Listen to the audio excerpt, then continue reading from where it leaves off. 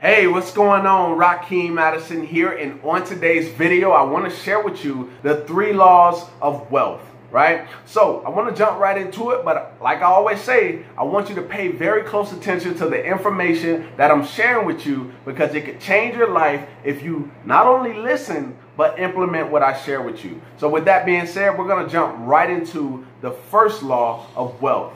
The first law of wealth is how to acquire it. Right, so I'm going to give you a couple of recommendations that of some industries that have millionaires and billionaires in them.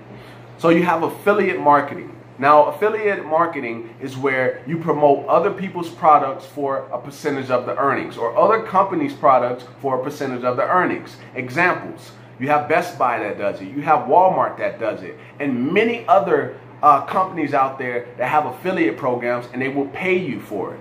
Right? All right. You also have real estate, people who sell houses, right? There's millionaires and billionaires in that industry as well. You have the financial industry. There's millionaires and billionaires in that industry as well. E-commerce, same exact thing. There's millionaires and billionaires. Now, here's the thing I want you to understand. All of those industries, they all require you to do one thing, and that's sell. You have to sell, right? Do you know that sales is one of the highest paid industries? Do you realize that? And what I also realize is that to create true wealth, you have to sell something.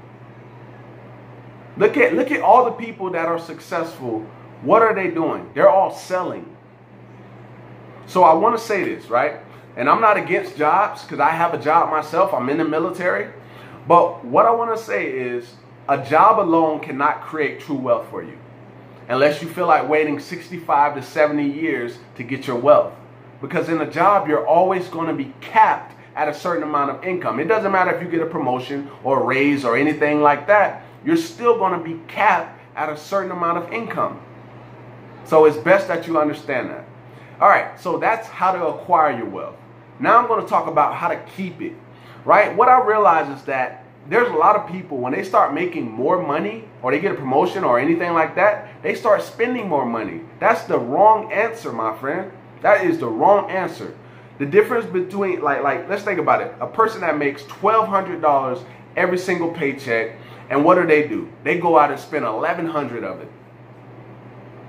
You see what I mean here? And that can be the same thing with a billionaire. Let's say, or a millionaire, right? Let's say a millionaire, someone makes $1 million a year, and they go out and spend 900,000 of that, or 999,000 of that $1 million every single year, and they just keep repeating that. Do you know that they can live paycheck to paycheck as a millionaire?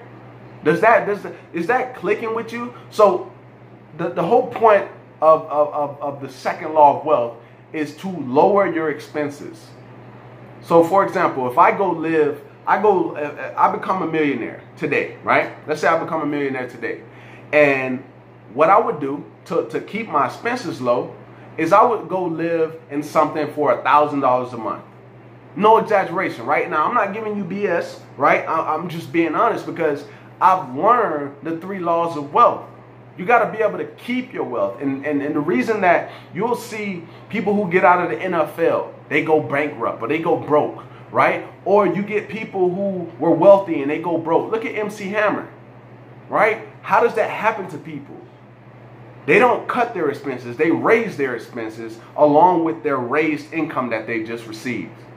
And that is the key to failure and being broke and bankrupt. I'm just being completely honest with you, right? I'm a perfect example, right? I'm a perfect example.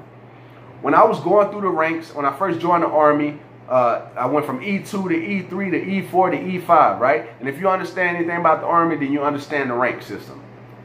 Now, what I did, every time I started making more money, I started spending more money. And I realized I was living paycheck to paycheck every time I did that. So if I was making like $900, I was spending like $850.